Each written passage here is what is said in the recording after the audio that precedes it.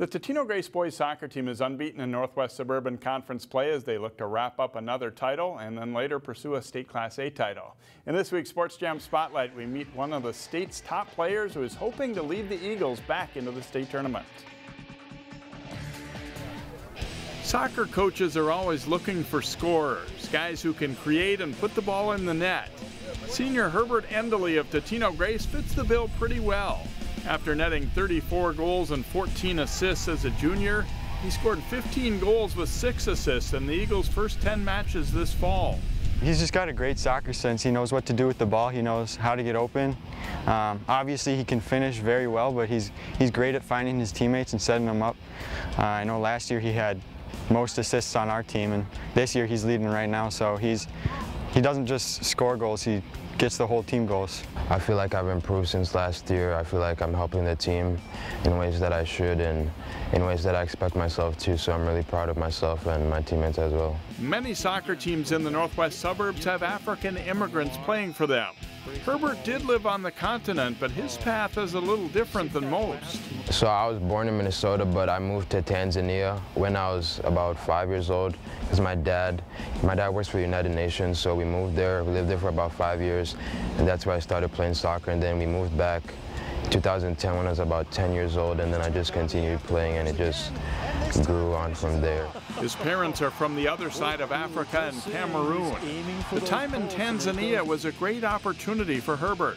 For my personal life, it was pretty fun because I've been to a lot of places, and living there was pretty nice because I went to an international school, so I had friends from basically all over the world, and it's just nice, you know, seeing a different part of the world and how, not just soccer, but how they live and what they do every day. And in terms of soccer, I just remember we just played every day.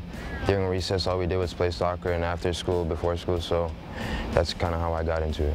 On the Totino-Grace team, Endeley is part of a great 1-2 offensive punch with Stevenson Lamar.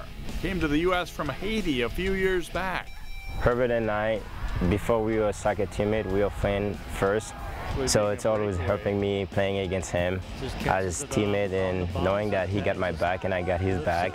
And he also pushed me to work harder because I'm always like saying, looking after him. He's been doing good things for the team. We play on the same club team, so that really helps us, and I think being friends off the field is very beneficial because it helps us. We have really good chemistry. I don't think I've had as much chemistry with anybody else I've ever played with, so it really helps us. Endeley will play college soccer next season at Indiana. I just think they have a great program, and in terms of like going professional, which I hope to achieve in the future, I think it was probably the best choice for me to choose. He has a pretty unique story in that I think we're in the day and age when they try to identify players as young as possible and then put them on the best teams and academies and those things. And in junior high, he was still playing at the C2 level on the club side of things.